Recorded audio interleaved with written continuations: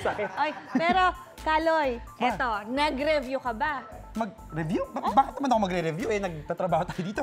Eh kasi, tagisan na naman ang talino ng top students sa UH Quiz Bee! And for sure, mapapangang naman tayo sa bilis ng pagsagot ng mga estudyante sa may hirap na questions. Always mahirap. Tama, tama. Sino kaya ang tatanghaling UH Quiz Bee champion? Alamin natin yan kina Miss Lynn at kay Sean na nasa City of Mandaluyong Science High School. Uy, another Science High School! Ang dami!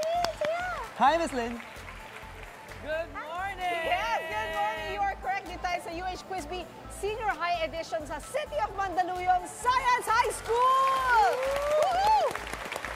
Yeah. Ano, wag natin patagalin pa. Pakilala natin agad yung mga students natin. Go, Sean! These are two of the top students of Mandaluyong City Science High School. So first up, we have Matthew Alan Fernandez, bronze medalist ng Thailand International Mathematical Olympiad, silver medalist sa Philippine International Mathematical Olympiad. Grabe sa math to.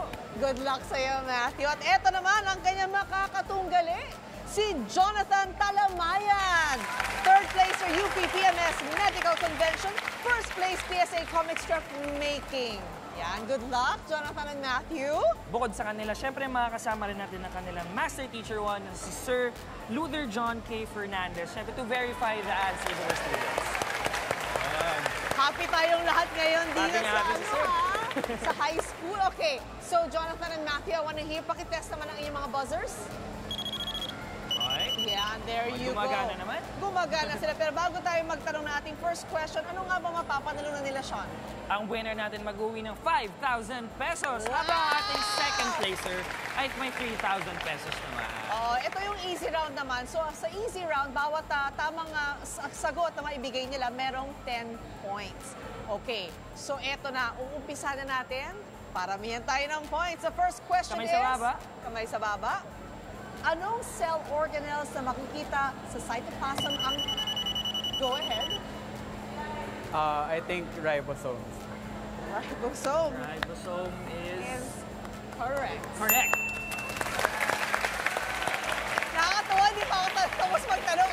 Alam na agad. Ayan na. Number 2.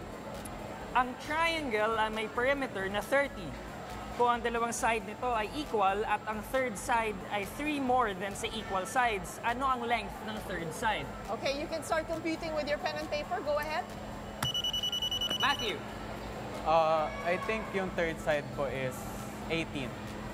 18 is incorrect. I'm sorry. Jonathan, you have a chance to steal if you want to use your pen and paper to try to get the answer. Go ahead. 90. 19 is incorrect. The answer is 12. But it's okay. Pwede pa tayo sa third question naman. Sino ang unang tao na nakapaglibot at nakapagpatunay na bilog ang mundo, Jonathan?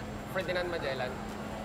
That is incorrect. I'm sorry. So Matthew, if you want me to ask the question again, sino ang unang tao na nakapaglibot at nakapagpatunay na bilog ang mundo? We're counting down to 3, 2, and Baka may guesses 1. kayo. Baka yeah. No Wala? guess? Okay, the actual answer is Juan Sebastian Elcano. Okay. Sebastian Elcano. Okay. Moving on to our fourth question. Ano ang SI unit ng luminosity? Jonathan? Candela. Candela is correct. At eto na ang ating fifth and final question for this easy round. The question is, ano ang mahalagang pangyayari na naganap noong September 11? Yes, go. 9/11 terrorist attack. 9/11 terror attack is correct. Good one, Jonathan. That concludes our easy round. Aha. Sa ating pagbabalik, eto na difficult round na kung saan bawat tamang sagot, 50 points ka agad, so pwede pang humabol. Lalong pang-iinit ang laban, kaya tumutok na kayo sa Pamansang Morning Show kung saan laging una ka. Unang Hirit!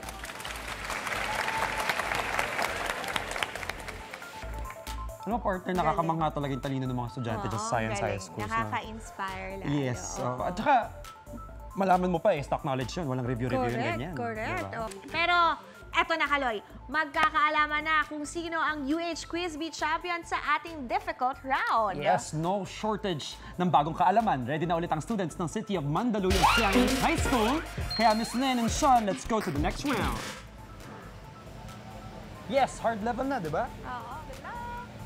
Good morning! Good Yes! morning! Good morning! Nagbabalik ang UH Quiz Bee Senior High School Edition. Dito tayo sa City of Mandaluyong Science High School. Ang ganda ng eskwela nila dito, ha? At syempre, kanina, nagtagisan na ng galing sina Jonathan at Matthew. Kaya ito na ang points nila, di ba, Okay, Sean? konting recap lang. Si Jonathan is leading with 20 points while si Matthew may chance pang humabol with 10 points. May chance talaga dahil dito sa second round natin, which is the difficult round, 50 points per right answer. Okay, so you have 10 seconds each. Alright, para mabigay sa amin ang tamang sagot. Kamay sa baba, kamay boys. sa baba. Eto na. Ang unang tanong, makinig. Sa continental drift theory. Wow, yung pala. Agad. Alright, sige. Matthew. Jonathan, ay, Matthew was first kanina eh. Matthew But was you- first? pero Okay, pinilet sige. mo niya eh. Ay, actually, nawala Okay. ko sa isip. You don't know the answer. Alright, Jonathan, do you know the answer? Can I see the question again?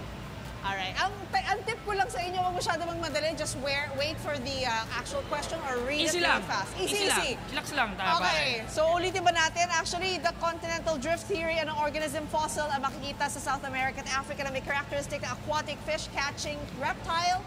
Since they buzzed really early, they cannot answer anymore. However, the answer is Mesosaurus. Alright. Mesosaurus. Okay. Number Relax, 2. relax, guys. Relax. Oh, you can use your pen and paper for this one. Alam mo yung mesos. Ano ang probability na makakuha ng sum na 7 o 11 kapag pair of fair dice ay hinagis? Again, ano ang probability na makakuha ng sum na 7 o 11 kapag ang pair of fair dice ay hinagis? You have 10 seconds to answer. 10, 9, 8. Matthew. I think 2/9. 2/9 is correct. Umabot ka last second din, ha? Oo nga! At eto naman ang ating third question. Please remember to wait for me to finish or at the very least finish reading it before you buzz. Eto ang tanong, sino ang kilalang gumamit ng pahayag na Veni Vidi Vici upang ilarawan ang matagumpay na panalo sa laban? Go ahead, Jonathan. Alexander of Rome. That is incorrect. I am sorry, Matthew. Would you like to? All right. So just to finish the question, matagumpay na panalo sa labanan ng Zela noong 47 BC. The answer is Julius Caesar. All right. Okay. For the fourth question, once again, you can use your pen and paper for this one. Compute the value of sine of 75 degrees times sine of 15 degrees. Again, Alright. complete the value of sine 75 degrees times sine 15 degrees. Kaya niyan, guys. But now we have to start the clock at 10, 9, 8, 7, okay, 5, 4, 3, 2, 1. Matthew? Guess lang po, 2. 2 is incorrect. Jonathan, any guesses? Guess lang po, 90. That is incorrect. The correct answer is 1/4. 1/4. Okay, ito na ang final question. So, kamay sa baba. Sino ang pangunahing individual na layuning mahuli ng Oplan Exodus na isinagawa ng Special Action Force ng Philippine National Police noong Enero 25, 2015? Yes, Matthew. Is it Marwan po? Marwan is correct. Current events to end our difficult round. Oo nga, mukhang alam na natin kung sino nanalo. Pero medyo naging excited kasi sila sa pag-press ng buzzer. Masyadong but that's competitive fine. kasi, Oo, init na ng that's laban. right. But the scores are Matthew leading and the winner with 110 points while si Jonathan naman ay may 20 points. That means Matthew is our UH Quiz Bee champion for today. At Matthew will win 5,000 pesos, or not will win, has won 5,000 pesos, while Jonathan has won 3,000 pesos. Yan, congratulations. Pero syempre, bukod sa prizes na mula sa Epo. Unang Hirit, pinagkakaloob ang flat screen Smart Devon 50-inch UHD TV para makatulong sa pag-aaral, sir. Sir Luther, eto na po ang inyong TV. Ano pong panonoorin natin? Unang Hirit? Thank you so much. Thank you. Yan para sa mga paaralan, syempre sa estudyante ng City of Mandaluyong Science High School.